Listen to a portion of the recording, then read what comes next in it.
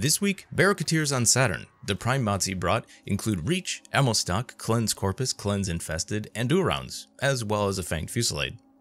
Moving on to appearance, he brought the Prisma Yamako Syandana, Ki'teer Atmos Earpiece, Hydriod Immortal Skin, the Redeemer Elixis Skin, the Opticor Elixis Skin, the Taxon Desert-Camo Skin, Prisma Lotus Emblem, the entire Tannukai Armor Set, the Ki'teer Solstice Syandana, and the Wintercress Syandana, which is nice and festive.